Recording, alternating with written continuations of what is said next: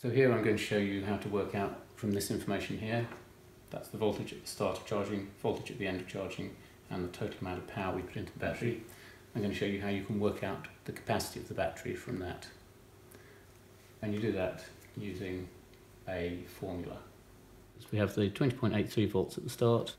That corresponds to 3.472 volts for each cell in the battery. That's just that divided by 6. Similarly, that voltage at the end corresponds to 3.558 volts. Then you know the power from the solar panel and the rated capacity of the battery. Then we have to work out what each of these voltages corresponds to in terms of how charged the battery is.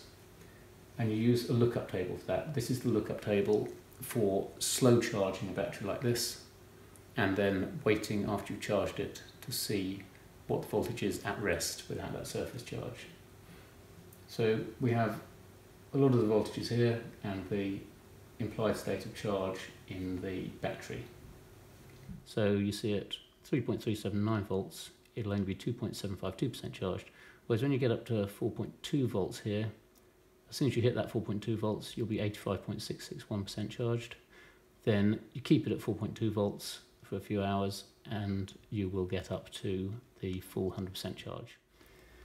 So then we need to work out for each of these voltages what's the state of charge of the battery. Unfortunately, these voltages sit in between here, so we're actually very close to this voltage here, but this voltage is in between those two.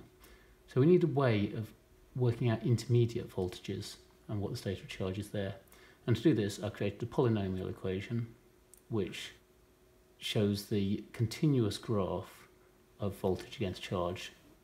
I've done this through a simple website.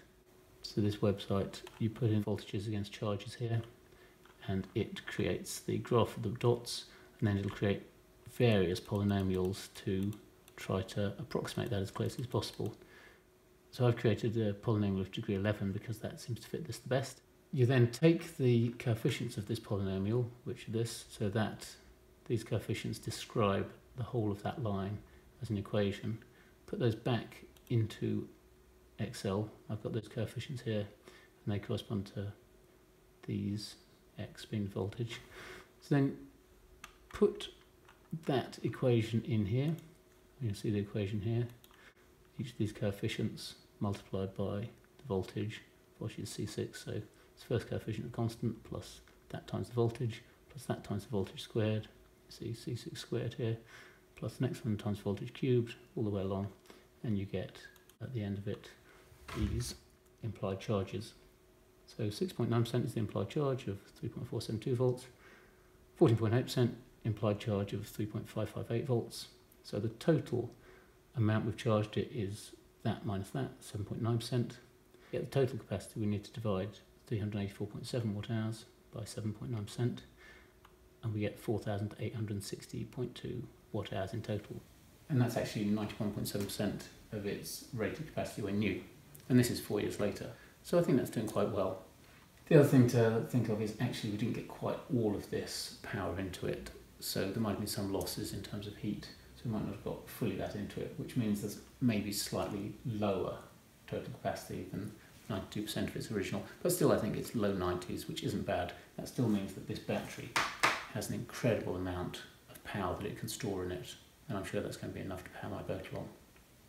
Right, for the next video, we've got this battery management system here which I'm going to install, and that's going to make sure that those 6 different groups of cells are all equalised in voltage. So I'll show you how to do that in the next video.